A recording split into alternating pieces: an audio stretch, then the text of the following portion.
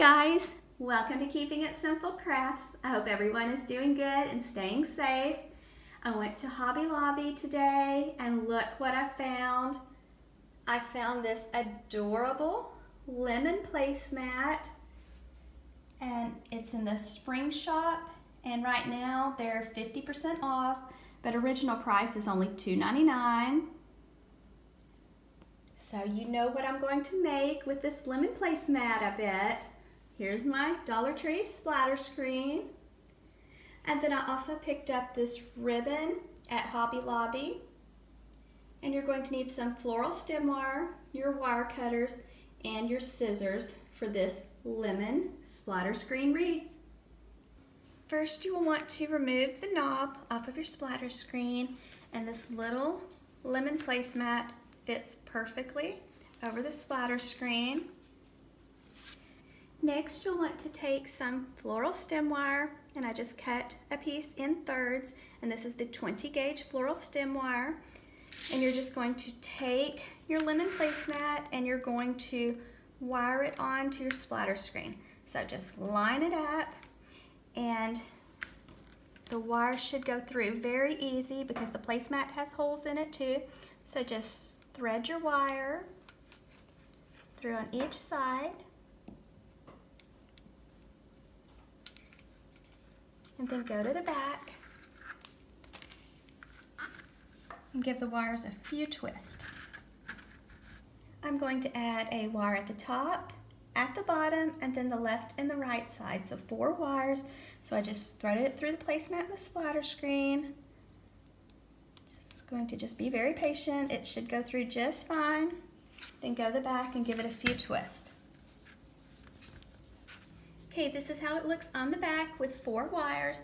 Now you can cut a piece of felt to cover the back of the wreath so that the splatter screen does not scratch your door. This is 1.5 inch width ribbon with wire from Hobby Lobby, and I'm just going to cut 6 strips at 13 inches.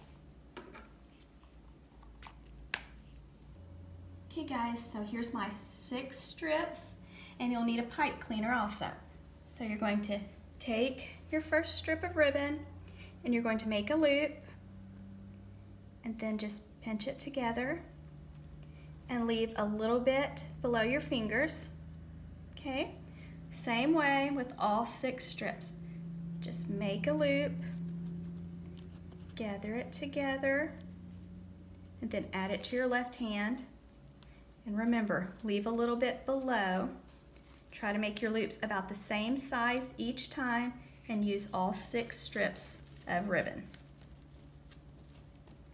Now I am ready to take my pipe cleaner and I'm going to wrap it just above my fingers.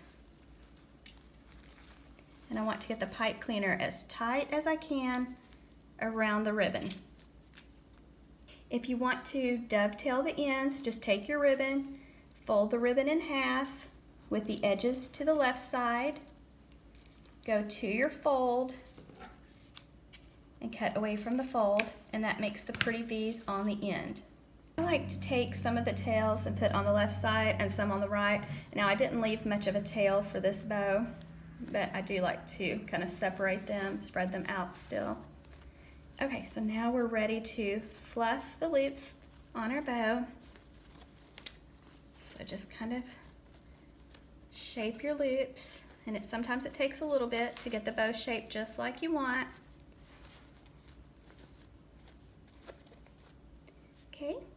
Okay, so you can turn the wreath like this and place the bow here, or you can turn it like this and place the bow here. So which way do you prefer? Okay guys, I don't know how well my pipe cleaner is going to thread through this lemon placemat, so I may have to take a piece of floral stem wire and wrap around the bow before I can get it to thread through, but we're going to go ahead and try it with the pipe cleaners just like it is.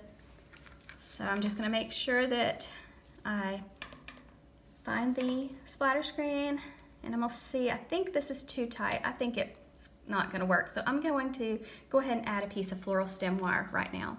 Okay guys, I'm just gonna trim this, not too short, but I'm gonna trim it shorter.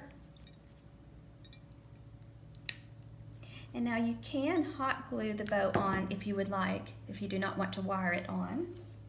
Okay, so you can take your pipe cleaner and kind of lift it up off of your bow and then wrap your floral stem wire tightly around the pipe cleaner and give it a few twists. Okay, so this is where I twisted the pipe cleaner, and so this is where I put the wire, so just above where I twisted it. And now I can take the floral stem wire and thread it through the splatter screen.